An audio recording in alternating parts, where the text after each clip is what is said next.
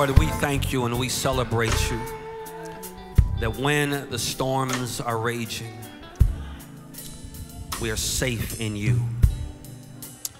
Today, even as I pray and as we worship and as we examine your word, someone is going to make a decision to say yes to your son. Someone's going to say, I want to be safe. I don't want to be in danger anymore. Thank you for fathering us, providing for us, protecting us, loving us. We thank you and we celebrate fatherhood and manhood this Lord's Day. Whether here in the room or whether online, would you bless every man under the sound of my voice? Would you cover every home by your spirit? Would you so now move in this preaching moment that you would heal and deliver according to your word, and that you would save for your name's sake. Speak, Lord. We're listening. In Jesus' name, amen. Hallelujah. It's good, good, good, good. So good to have y'all here. Good to be in worship. Happy Father's Day, brothers. Happy Father's Day. Type in Happy Father's Day if your dad is worshiping with you. Nehemiah chapter 2, verse 1. Nehemiah chapter 2. I want to begin reading at verse 1 as we are in a series of messages that we're calling Rise and Build. Nehemiah chapter 2. I want to begin reading at verse 1 and read down to verse number 8. Either in your Bible or on the screen. If you have it, say, I've got it. I'm reading from the English Standard Version of the Scriptures, and we find these words. In the month of Nisan, in the 20th year of King Artaxerxes, when wine was before him, I took up the wine and gave it to the king. Now I had not been sad in his presence. And the king said to me, why is your face sad, seeing you are not sick? This is nothing but sadness of heart. Then I was very much afraid. I said to the king, let the king live forever. Why should not my face be sad when the city, the place of my father's graves, lies in ruins and its gates have been destroyed by fire? Then the king said to me, what are you requesting? So I prayed to the God of heaven, and I said to the king, if it pleases the king, and if your servant has found favor in your sight, that you send me to Judah, to the city of my father's graves, that I may rebuild it. The king said to me, the queen sitting beside him, how long will you be gone, and when will you return? So it pleased the king to send me when I had given him a time. And I said to the king, if it pleases the king, let letters be given me to the governors of the province beyond the river, that they may let me pass through until I come to Judah. And a letter to Asaph, the keeper of the king's forest, that he may give me timber to make beams for the gates of the fortress of the temple, and for the wall of the city, and for the house that I shall occupy. And the king granted me what I asked for.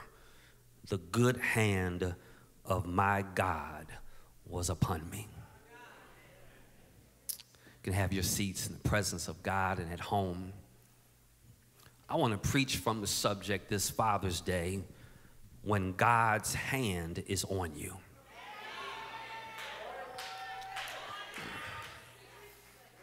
Come on, just put your hands on yourself and say, I want God's hands on me. When God's hands is on your life. Today, we obviously honor fathers, grandfathers, uncles, and the men who have filled important roles in our lives, significant lives in the lives of our families, our church, our community. And I want to be really clear that on this Lord's Day, y'all should help me do this, we salute fathers and men in our lives.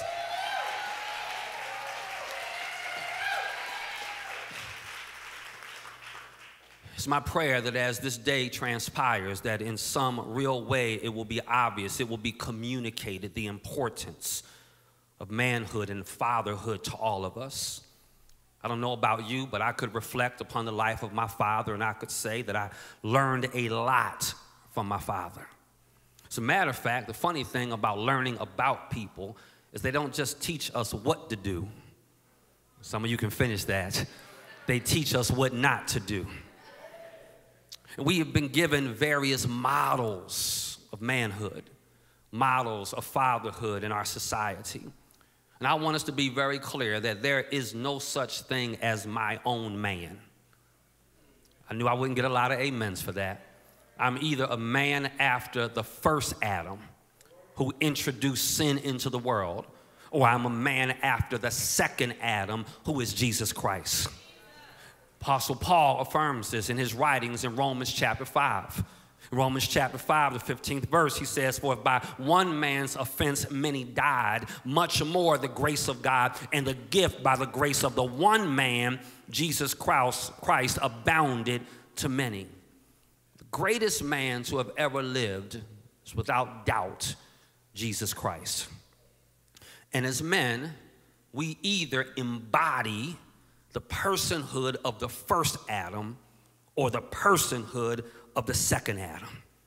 In our text today, we find a man by the name of Nehemiah, a man who can teach us what it looks like when God has his hand on a man's life. Nehemiah had just heard about the desperate situation of his people were facing back in Jerusalem. Stay close, I'm going somewhere. He has concerns about his people that have now saturated his life. If we were to pay attention to what we learned previously in chapter 1, we will discover that there is a progression of his will that occurs in Nehemiah's life. The progression is that it opens with an interest that has deepened into concern. And from interest to concern, it matures into passion. One more time. It starts as an interest. It deepens to concern, and then it matures to passion. And this is the way Nehemiah is teaching us, the way he has come to understand. And as we pick up the story in chapter 2, Nehemiah for 4 months has been agonizing. For 4 months, he's been mourning. For 4 months, he's been fasting. For 4 months, he's been praying. This is where you're going to shout. And now he's ready to act. I want to park here for a moment. That's why verse 1 opens up with, and it came to pass. I want to sit on that for just one hot minute, and I want to encourage somebody that at some point it's time to stop mourning and to stop praying and to stop fasting, and it's time to start acting. And I believe in this season that God has us in, that God is speaking to the church of the living God, and he's saying this is your season to act. As a matter of fact, help me for a moment and tell somebody around you, type it online, this is your season to act. When it says it came to pass, you need to grab this. Most of us misinterpret this, Audrey. When we interpret, Lucinda, it came to pass, we usually interpret it that something now is ending. But that's not what pass means in the Hebrew. The word pass means occur. And it came to occur. Y'all missed it. It means in the Hebrew happen. It came to happen. It doesn't mean something is about to end. It means something is about to begin. And I feel the Lord speaking to us saying, you know what? Don't worry about the past. This is the day something is about to happen. This is the day something is about to occur in your life. For 4 months, he's been fasting and mourning and praying. And now God says, I got you in a moment where something is about to happen. Don't miss this. 4 months. 4 months. Why so long? Why so long? Why does God move him from this place of concern, from a place of interest to concern to passion? Why does God move him this way? He moves him this way because before you can do anything significant for God, you just can't have interest. You just can't have concern. Somebody's going to help somebody. You got to have passion for that thing. when the week from Palm Sunday to Easter Sunday, which is what we call Passion Week, that was not a week where Jesus was operating in interest. It was not a week where he was operating in concern. It was a week where he was operating in passion. And I think too many of us are failing at what we start to do because I do it out of interest or out of concern, and I don't do it out of passion. Can I tell you why I need to do it out of passion? Because the bottom is going to fall out. Because the enemies are going to come after you. Because the life and the road is going to be hard. And the thing that keeps me in the fight, preach Pastor Galia, I said what keeps me in the fight is I got this thing digging deep down on the inside that says I can't help myself. If I go through hardship, I'm going anyway. If I go through setback, I'm going anyway. If I fail every once in a while, I'm going anyway. Somebody shout, I got passion for this thing. Jesus would have never made it from Palm Sunday to Easter Sunday. He went through 6 trials. Y'all didn't hear me. I said 6 trials. 3 by Jewish leaders and 3 more trials by the Romans. And during the time, he survived beating and whipping and mocking. But it did not matter because God built up a passion in me. Nehemiah spends 4 months with God moving him to a place of passion. I'm about to speak this over somebody's life. What God has you to do is going to require passion from you. I got to park here. I'm trying to give you the first point, but I got to park here for just a moment. See, you need passion because victories don't come quick. You need passion because for as many as are for you, there's another element that are not for you. You need passion because I need more than just a good idea, more than just a degree. I need more. Is there anybody listening to me that could look back over your life and say lots of folk have started, but they refused to finish because they didn't have passion? Where are my young people? You can't go to college because it's what your mama and daddy want you to do. You got to go because you got a passion to make a difference, a passion to change society, a passion to be used by God. If I'm going to be successful, I got to move to passion. Nehemiah now, after 4 months, has been moved to a place of passion. And he teaches us 4 things that happen when God's hand is on your life. First thing that he teaches us, Ryan, when God's hand is on your life is that number 1, there has to be preparation. I'm in verse 2 of the text. In the month of Nisan, in the 20th year of King Artaxerxes, actually the first verse, when wine was before him, I took up the wine and gave it to the king. Oh, wait a minute, I just said something. In the month of Nisan, in the 20th year of King Artaxerxes, wine is brought before him. This is not just any old day. This is not just any old day where Nehemiah is up to his normal government job of testing wine for poison and quality. No. If you were to read it, even the NIV does a good job of this translation. It literally says when wine was brought before him. Literally in the Hebrew, it says wine was before him. Why does that matter? Because it suggests some kind of special day. It's some kind of special moment. Nehemiah was recognizing that his moment of opportunity had occurred.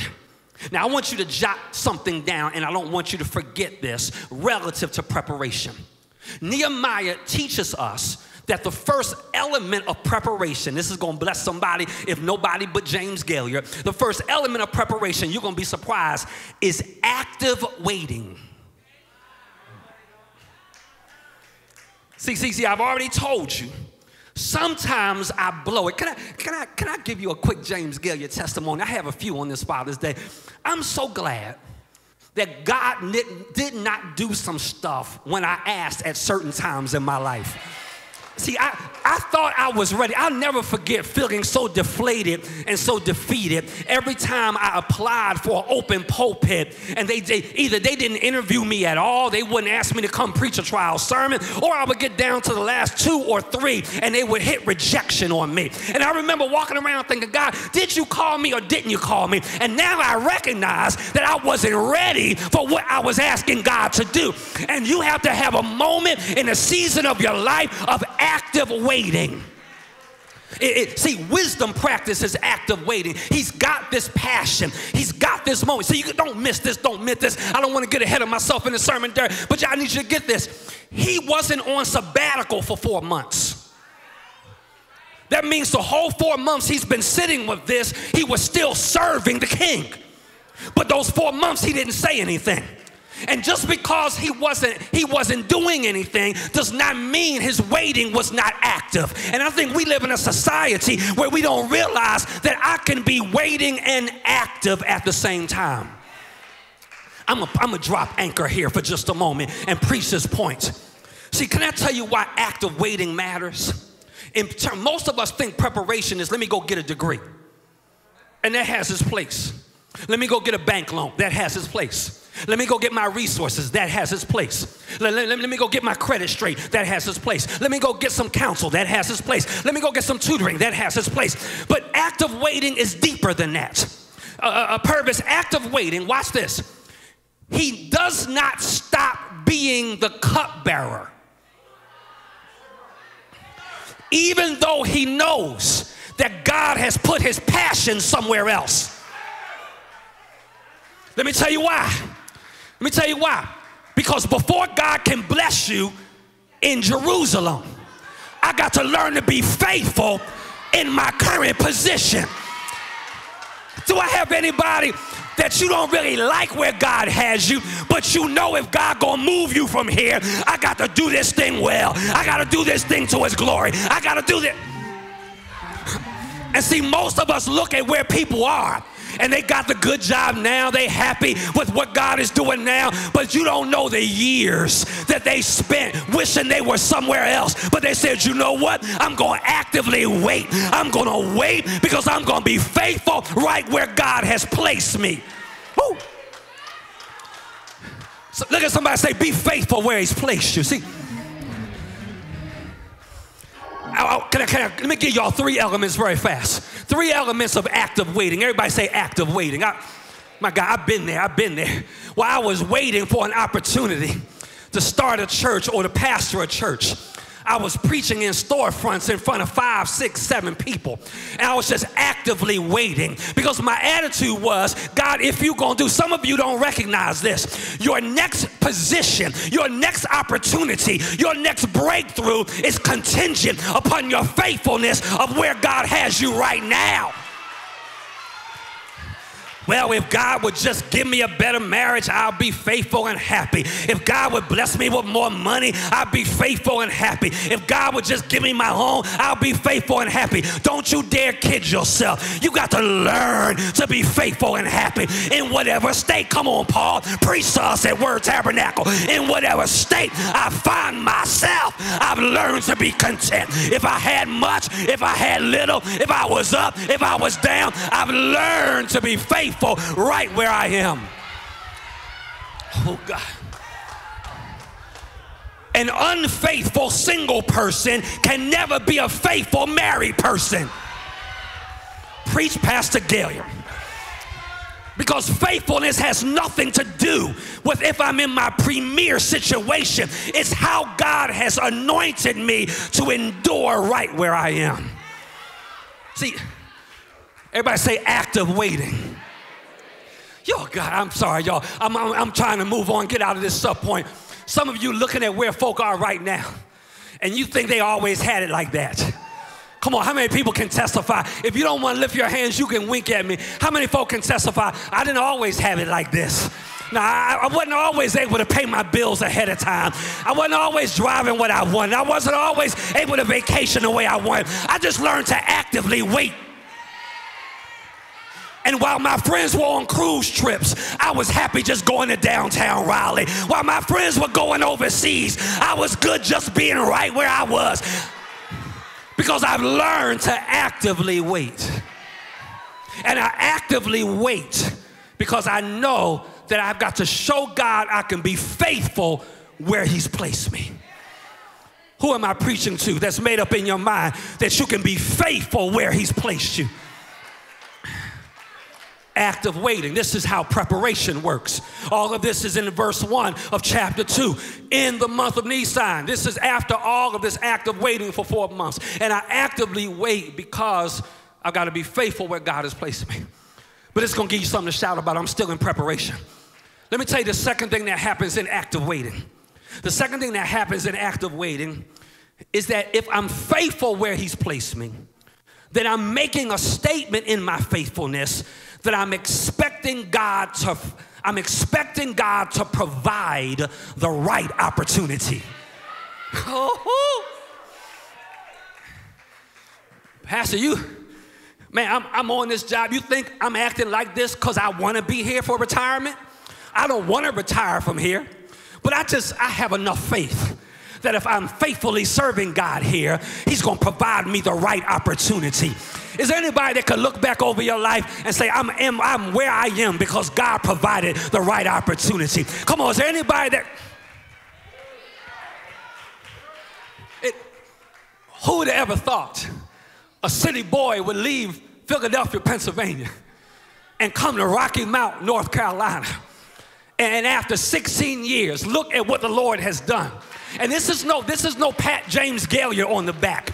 This is just simply to encourage somebody that if you stay faithful where God has you, God sees you, and God is going to provide the right opportunity for you. If I were you, I would stop looking down for where people are right now, because God is about to promote them. God is about to put favor on their life. God is about to give them a spirit of advancement. He's going to provide the right opportunity.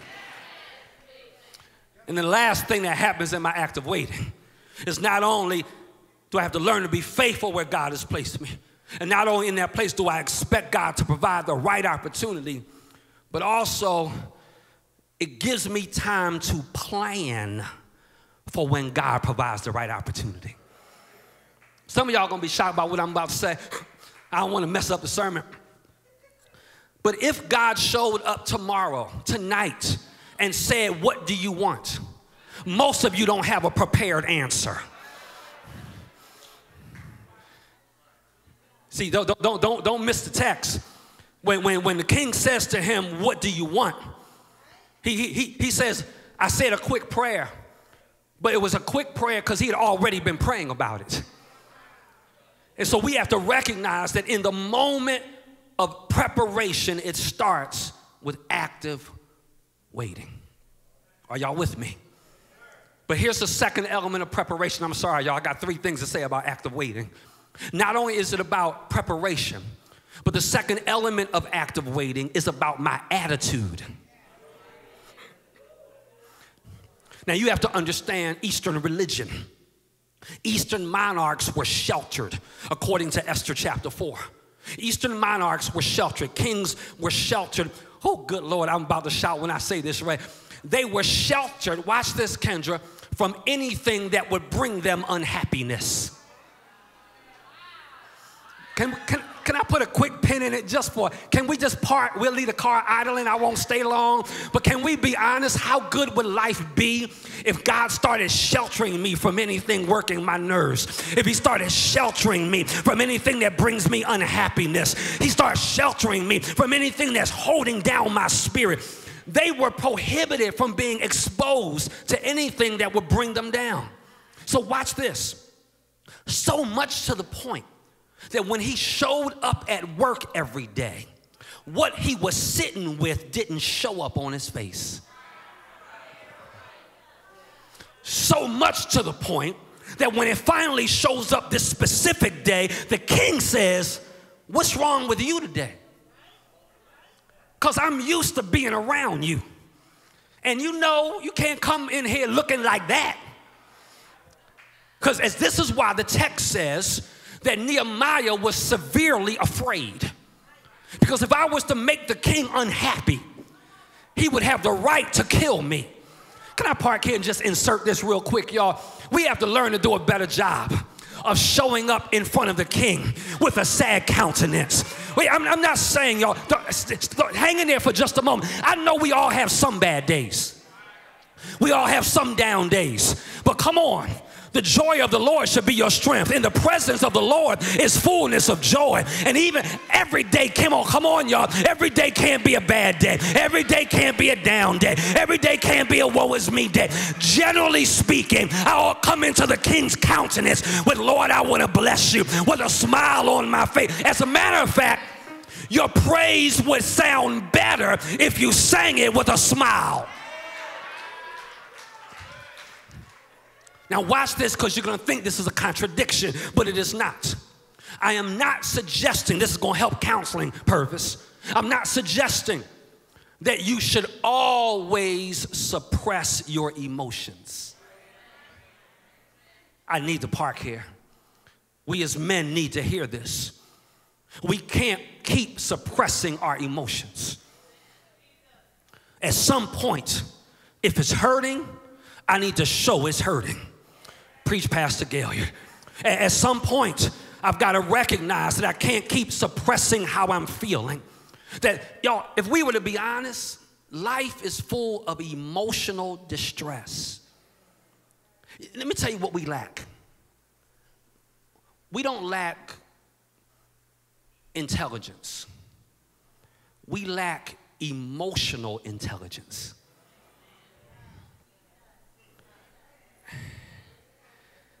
See, let me help y'all for a moment. I'm working on this because as a man, I typically react and not respond. But in my emotional intelligence, I'm learning I can't react to all what y'all doing. See, some of y'all, you can't keep reacting to how folk treat you. See, reaction is unconscious. Reaction is where I get this emotional trigger and I behave in a way that expresses the relief of my emotions. This is why somebody could do a little thing to you and you fly off the handle. What God is leading us to is having a more conscious response, where instead of me reacting, I'm deciding on how I'm going to behave. And we as men especially, I want to say this on Father's Day, we got to do a better job. At some point, I'm going to tell you the folks that make me nervous, the folk that just don't never cry. They don't never show they never upset. They don't nothing ever get to them. They the kind of folk. They the kind of folk that shoot up the church. Y'all, I'm gonna talk to this side of the room. Y'all, they the kind of folk that you say, wait, she killed her husband when? These are the young boys that are shooting each other up in the streets. We as believers have got to learn how to have emotional intelligence. Well, I have to recognize that I'm sitting with something and I can't sit with it any longer. And this is Nehemiah's situation. I've been sitting with this thing for 4 months.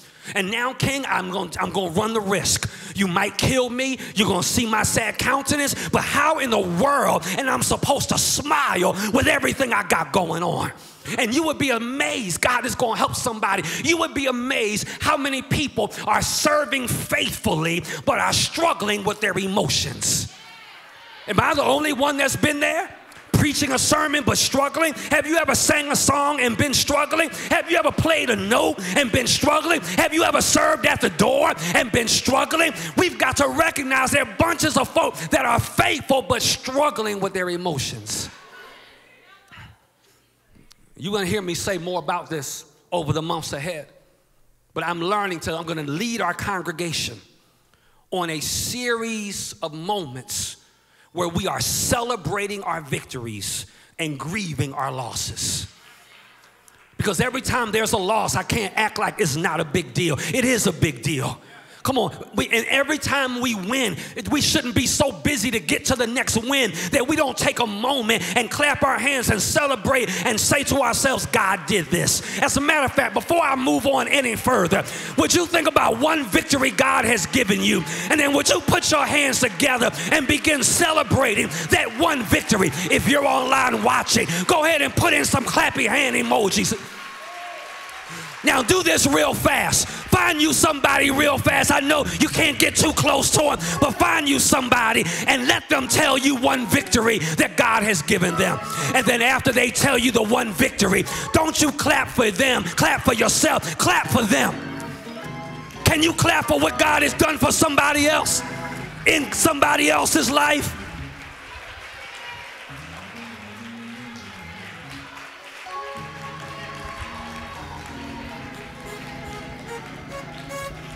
Step one, everybody say preparation.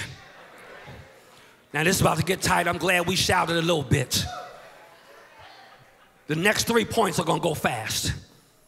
After I get prepared, the next thing I need, if God's hand is gonna be on my life, is I need permission.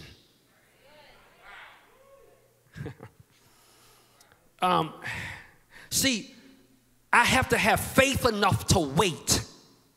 And I also need faith enough to ask. Here's the problem.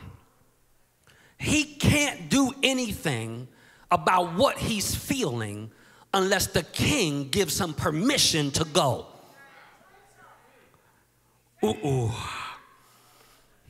He needed approval. Everybody say approval. He needed approval of the king. He could not work in Jerusalem without, watch this, the authority of Artaxerxes. So he asked Artaxerxes, this is going to make me run around this room on Father's Day because y'all missed it. Don't miss it in the reading. The cupbearer is asking King Artaxerxes to make him governor of Judah.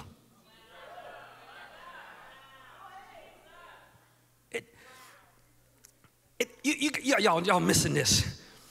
See, in order to do anything that God really wants you to do, you need permission, because sometimes the only thing I've got going for me is that I was sent.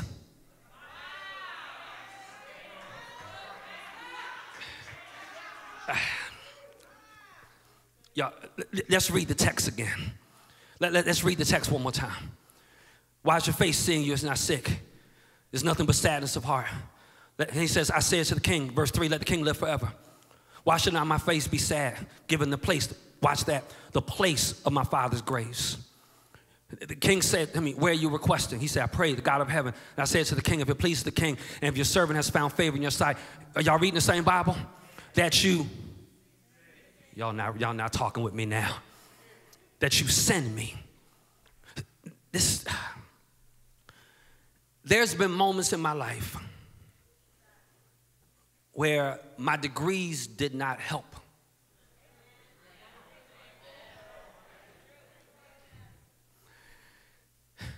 There's been times where the people I knew didn't help. Maybe y'all want to listen to Moses preach today. Moses, when God sends you to Pharaoh to tell his people to let him go, you had concerns, and you said to God, the people aren't going to receive me. What should I say to them? You should tell them that I am sent you. But God, I can't talk good, but you've been sent. God, I don't have connections in the land, but you've been sent. I don't know who I'm talking to. At the end of the day, sometimes that really what matters is I've been sent. You could not like how I preach, but I've been sent. You may not like our programs, but I've been sent. Is there anybody that could look back over your life and say, God has blessed me right where I am, because the one thing I had going for me is that I was sent. Woo, God. It's Father's Day. Let me help somebody understand something. Sending compensates for your shortcomings. One more time. Sending compensates for your shortcomings. I know folk then that's got the resume, but they went. They missed it.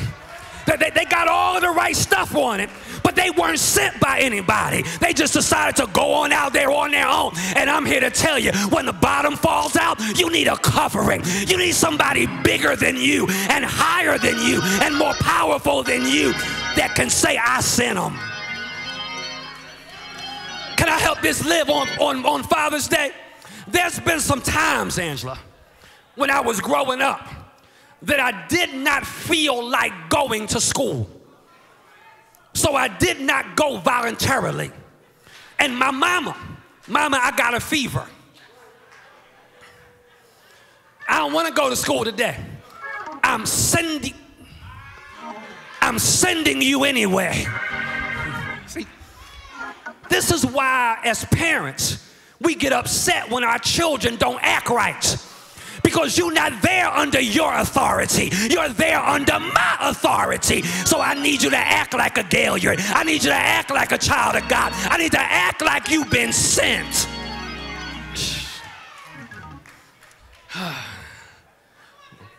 We live in this society of individualism and independence and not interdependence.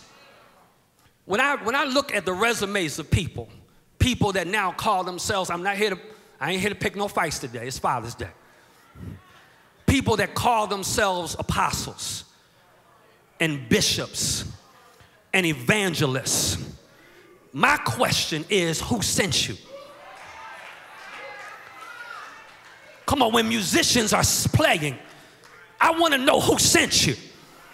Listen, to when folk are singing, who sent them? And I'll tell y'all a little story real fast. I don't know how many of y'all remember Dr. Elbert Lee, who pastored North End Missionary Baptist Church probably for some 40 years. When I got to this city to pastor, Dr. Lee had already been pastoring his church for over 30, maybe 35 years. In the early years of arriving, he was not that warm with me. He wasn't that warm with me because he spent years, 40 years as president of NAACP. He spent his life in the arena of social justice and gospel ministry. And then here comes this young preacher, 40 years old, in the city that he'd been pastoring for 35 years, talking about, can we do some stuff together around social justice and community development? And he wasn't having it. A couple years later, I went to Hampton Ministers Conference. I'm about to cry. I went to Hampton's Ministers Conference, the largest gathering of black pastors in the world. I went to Hampton's Ministers Conference. I got to Hampton Ministers Conference, and Dr. Lee was talking to Dr. James Samuel Hall. I walked up to Pastor Hall. As soon as he saw me, he said, son, I didn't know you were coming. He stopped this conversation with Dr. Lee.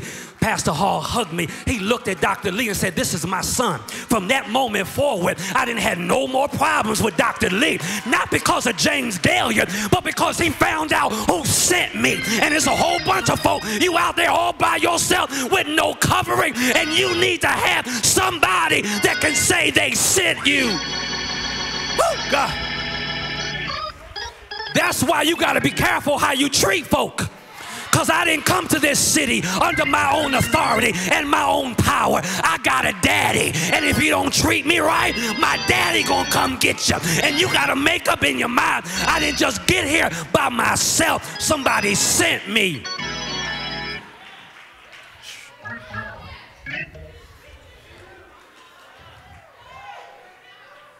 I can't rebuild the wall unless you send me.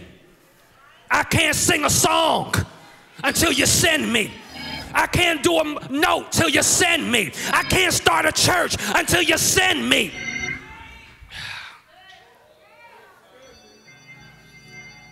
I need permission. I need preparation. I'm done. I'll make these last two quick. Because after he gets permission, watch this, Brandon, then he asks for protection. Verse 7. Verse 7. Well, since you've given me permission to go, would you give me some letters to make sure that while I'm out there, won't nothing happen to me? Can I tell you what's our problem? Whole bunch of times we seek God's protection, but we never got his permission.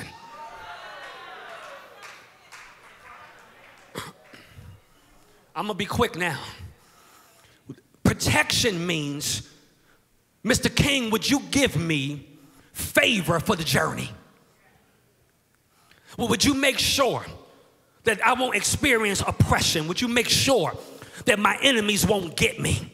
Would you make sure that I don't fall prey to traps and schemes?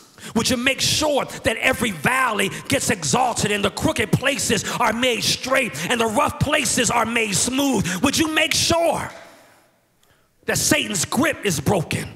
Would you make sure that your preferential treatment is on me? Favor. When God's hand is on you, his protection is on you. I'm done. Then this blows my mind, Ron. It blows my mind. Because he's basically soliciting the enemies of his people to not only release him on paid duty,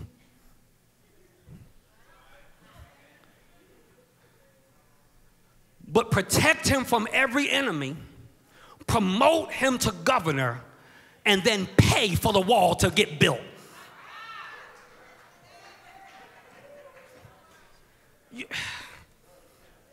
Which is my last point, provision. And I'm gonna say the same thing I said about protection. If you want God's provision, then I need God's permission first. So he requests letters of authority that will provide the materials. Can I go back real fast? I'm about to get us out of here. This goes back to preparation. He had studied who the person was that kept the forest. He doesn't say to him, you know that guy you got on payroll that takes care of the timber? No, he says, and would you get a letter to Asaph? He's saying, God, I need you to finance this journey.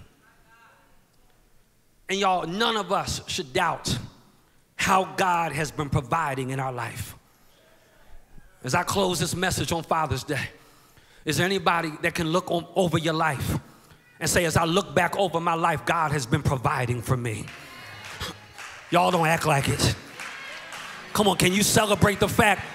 Let me give you some things that he's provided. Can anybody here say he's provided me the very life I'm living? He's provided me the air that I'm breathing. He's provided me the earth and the world that I live in. He's provided me the word that I need to live by. He's provided me mercy. He's provided me Jesus as my sacrifice. And everything that my soul needs, my God has provided. Somebody shout, the Lord has provided. He's provided me the joy I need. He's provided me the power and the strength I need. He's provided me the mercy and the self-control I need. Everything I've needed, thy hand has provided. Lord, you've been faithful in providing for us. Now I'm done. Let me tell you where we are in this text. I'm done preaching. I don't want to preach long on Father's Day. Look at what the earthly throne of Artaxerxes does. The earthly throne of Artaxerxes gives favor to God's man, funds what he's doing, sees the struggle and the countenance and the emotions on him, and grants him protection over every enemy. Don't miss this. If a heathen throne on the earth by Artaxerxes would do all this, what do you think a heavenly throne of God would do for his children that love him and are called by his name? If Artaxerxes can do this, how much more can my God do? Which is why you need to be in a relationship with him. which is why you need to know him. And so whether you're watching online, whether you're in the room, all I've tried to do on this Father's Day is to show you what it looks like when God's hand is on your life. When God's hand is on your life, you will go through a season of preparation. When God's hand is on your life, before you move, you will ask permission. When God's hand is on your life, he will bless you with protection, and he will bless you with provision. And Pastor, why does that matter? Because that means whatever God does, man won't be able to wrestle it away from me. You're watching online, you're in the room. Without a personal relationship with the Lord, without a church home where you're growing. If this king in this text can do this much, imagine what God can do for you if you surrender your life to him. And so if you're watching online and you don't have a relationship with him, there's links being provided which you type in, I want to be saved, I want a church home. If you're in the room, I know we expect that everybody here has a church home. We expect everybody here is saved, but that may not be the case. So Pastor, what do I need to do? I want you to have enough faith. I want you to have enough courage to step out of the seat, come down one of these aisles. These altar counselors are waiting to receive you. Don't worry about who's looking. We're not here to judge you. We're here to celebrate with you. And so while the praise team lifts up this invitation, I want us to take a moment in our own lives. If you're already saved, I want you to take a moment, reflect upon what God is doing in your life. To reflect upon, God, do I have the permission, the protection, the favor to do what you're calling me to do? And so come on, let's just lift this up together. We're gonna just worship one last time before we close service. If you're online watching, come on, start making decisions. Thank you, God. Withholding nothing. Withholding nothing. I surrender all to you. Out of church home, you've been gone from church, away from church. God is saying it's time to come back. Pandemic is ending, it's time for you to come home. You left Word Tabernacle a year ago, 3 years ago, 5 years ago, 7 years ago, 10 years ago, and you know God has got you right there like, I need to come back home. We want you to come back home. If you're watching online, I want you to go ahead and type that in. I want to be saved. Click on that link, click on that radio button. Come on, y'all, one voice, let's sing this as a whole congregation. Come on, lift it up together. Everything I give to you. Withholding nothing. Withholding nothing. Withholding nothing. Withholding nothing. I surrender. Surrender all to you. Everything. I give to you. Withholding nothing. Everything belongs to you, Jesus. Come on, if you're in the room, if you're online, this is your moment to make your decisions. Surrender all to you. Everything, Jesus. Everything I give to you. Withholding nothing. Withholding nothing. Withholding nothing. Withholding nothing. I surrender all. Now I want to pray for us. All to you. I want to pray for us. I want to pray to seal this sermon. I want to pray for our offering. I want you to jot down what I'm about to say before I pray, because I don't want you to miss this. Somebody's going to need to tweet this out. You're going to need to post this out. I don't want you to miss that. Play that real soft for me, Ryan. I want you to catch what I'm about to say. Nehemiah starts off faithfully serving Trishanda as the cupbearer. As a result of him serving faithfully as cupbearer, he gets a 12-year appointment to governor of Jerusalem. Now, I want you to get this. He gets the promotion while serving. This is what I want you to jot down. Promotion to leadership comes best through servanthood.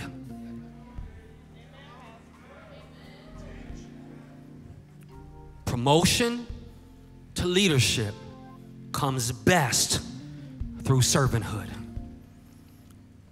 Which is why every member should be serving. Every member serving. So I want to seal this word in prayer. I want to seal the offering. And then after we conclude services, for those of you who want to leave, you'll be free to do that. For those of you who want to remain, we have what's called the altar. There'll be ministers here with anointing oil, and if you want to be anointed, you want to be prayed for, or if you want to pray for your family member, your husband or your wife, you're invited to do that as well. And so come on, let's pray together. Lord, I thank you for this word today. And my prayer, God, is that we would be a congregation of men and women, boys and girls, that we can say without any fear of hesitation or contradiction that God's hand is on my life. God, thank you for what you're doing in this season. God, my prayer today is that we would take seriously this season of preparation that you have us in. God, would you help us to practice active waiting? I'm going to be faithful right where I am. And you, Lord, are going to provide the opportunity. I know you will. God, would you help me to seek permission before I do anything? Help it that it can be said of me, I was sent by. That I just didn't pick up and do my own thing, but that I had a covering that in the midst of that covering gave me protection. In the midst of that permission, you gave me provision.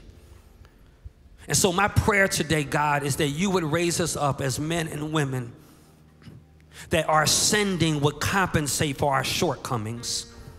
I pray for homes, marriages, and men, especially this Father's Day. I pray for men.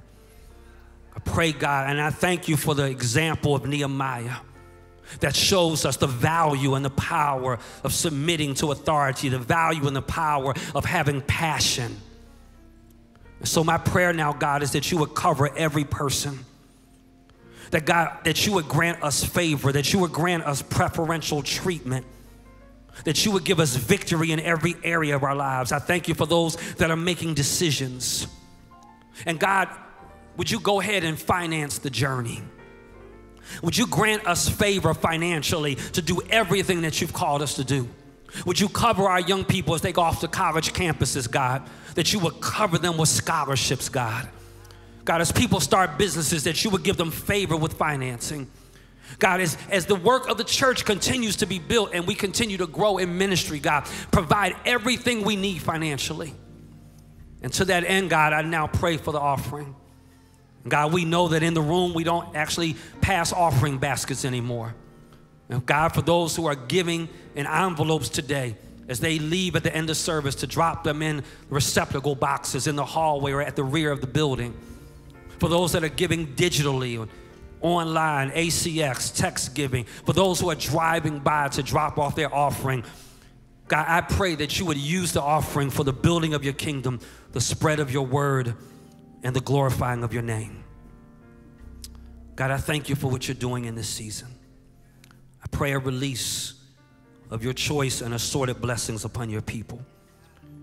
And now as we prepare to leave this space, we know we never leave your presence, for you promised always to be with us and to be with us until the end of the age. For all that you're doing and for who you are, we give you praise.